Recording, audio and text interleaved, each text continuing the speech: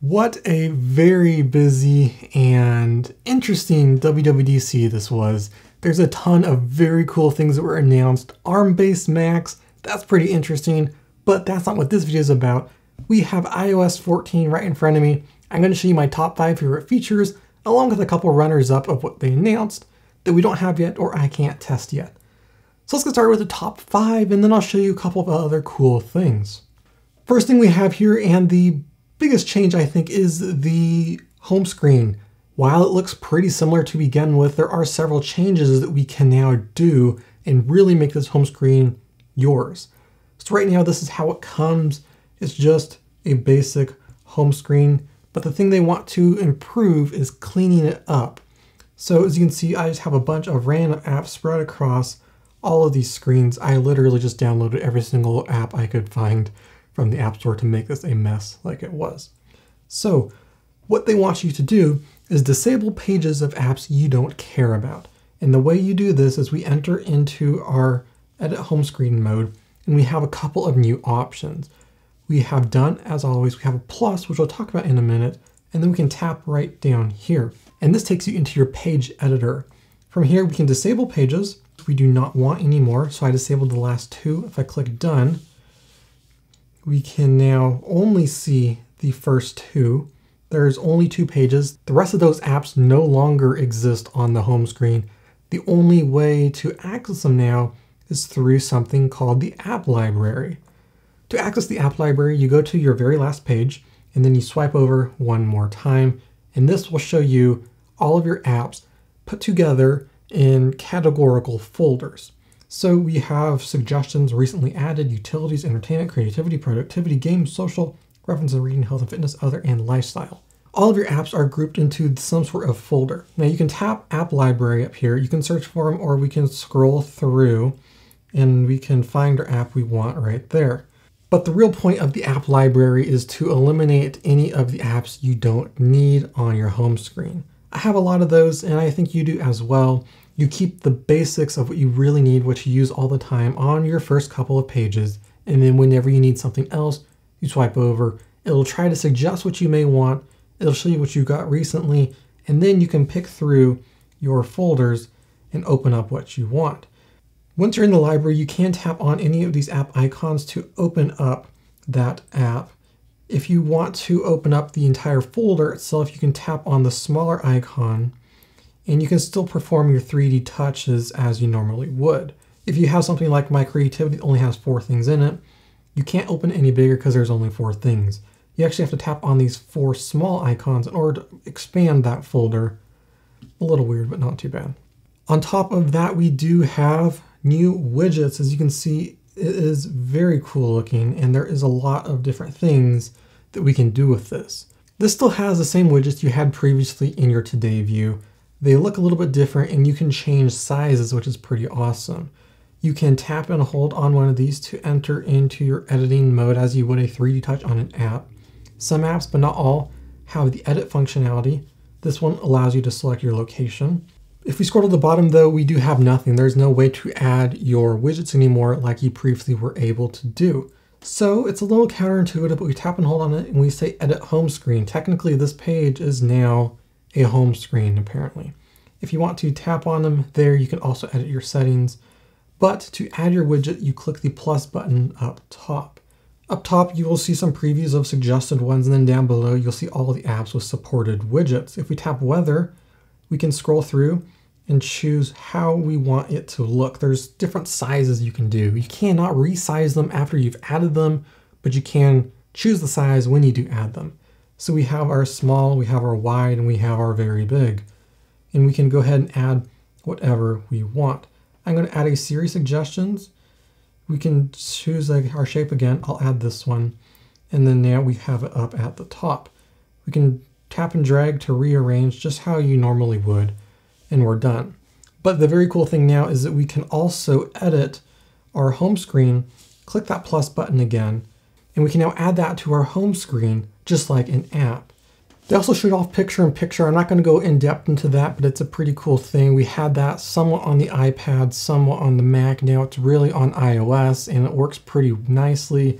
You can go to any of the app you want And if the app supports it, your video will stay up on top. You can even minimize that and pin it to the side, which is pretty cool. We also have something called Translate. This is pretty much Apple's version of Google Translate, and I have to say it's pretty cool, and I really like some of the stuff you can do with it. We can enter text and type as we normally would. You can dictate it just as you would expect, but the cool thing is the conversation mode and some of the technology that Apple's using behind it. You can download all these languages offline, and it's more of a conversation tool, which is pretty cool. So if we take this and we turn it sideways, we can now enter conversation mode. So this will allow you to talk back and forth, and it's automatically going to detect what language it is, so you don't have to change any of these settings. So just a quick example, they showed this in the keynote. What time does your store close? And then it will show the person the translation. And then if that person were to talk back to you, nuestra tienda cierra en 15 minutos. And then it will show that to you. So I didn't change anything. I just changed languages myself, and it figured it out. So you can have this back and forth conversation. There's really nothing exciting or groundbreaking about this, but it's cool that Apple is taking on translation. I think they're going to do a pretty good job with that. Another change I'm pretty excited about is Siri. They are doing a lot this year with not taking up the entire screen. They're doing this with calls. It's now a notification that comes in at the top rather than taking away your whole screen. And they're doing the same thing with Siri. If we go ahead and activate it, we can see what it looks like now. Open Safari.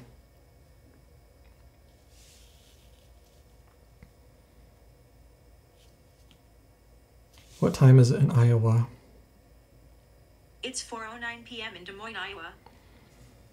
So as you can see, we have this little bubble down at the bottom that shows when you're talking. It does not show you anymore what you're saying, but then when you do ask for something that needs to show you, it shows up in a notification like this.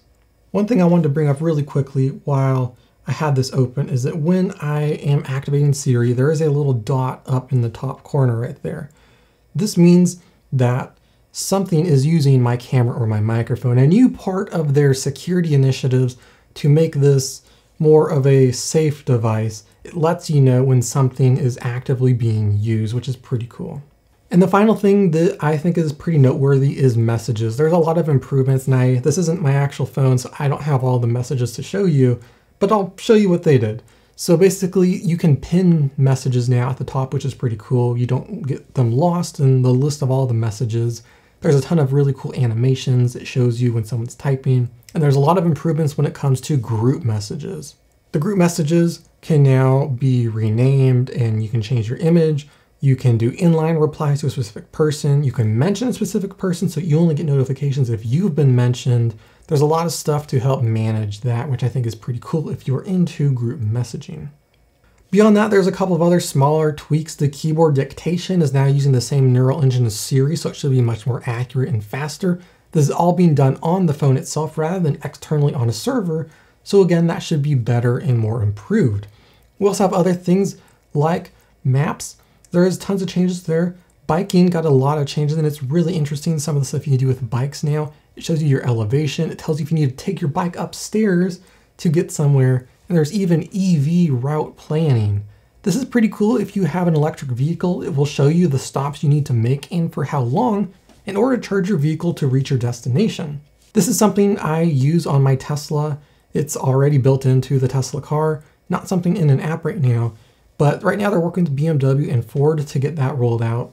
Nothing for Tesla, no plans for that, but it's something I've already come to expect and use on my car, so it's kind of cool seeing that they're going to have something similar to that. Speaking of cars, we got CarPlay Updates. We can change our wallpaper, which is pretty cool. And we also have the ability to unlock your car with your phone. This is an interesting change because it's not really going to be utilized much. It has to be used on brand new cars that really have the functionality built in. They showed this on a BMW 5 Series that's coming out next month. That's going to be the only car that's going to support this. And the way it works is it uses NFC on your phone. It has a card in the Apple Wallet that you use to unlock your car. You place it on the door, and then you authenticate on the wireless charger. Eventually, they plan on rolling out their ultra-wideband chip functionality, allowing you to keep your phone in your pocket, allowing passive entry without having to physically pull out and tap NFC. That's not out yet, but coming soon to iOS 13 is the same car unlock capability.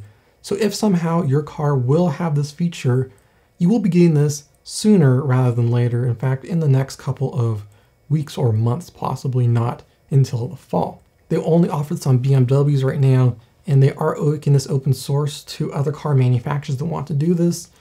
Again, you have to be having a brand new car really in order to do this. My Tesla has passive entry with Bluetooth, meaning I don't even have to pull my phone out. So it's already ahead in terms of unlocking your car when it comes to phone use compared to Apple. But eventually Apple will have passive entry, but for now you do have to pull out and authenticate with NFC. So there you go. Those are a couple of the new changes in iOS 13 that are pretty interesting and noteworthy. If you have any questions, let me know. Let me know if you found anything or you want me to check out. I've heard talk about setting a default browser and email client now. That could be pretty interesting. I have not seen that yet, but supposedly it is in here somewhere. But anyway, that's all for this video. Thank you for watching as always. This is Mark That Tech, and I will see you in the next one.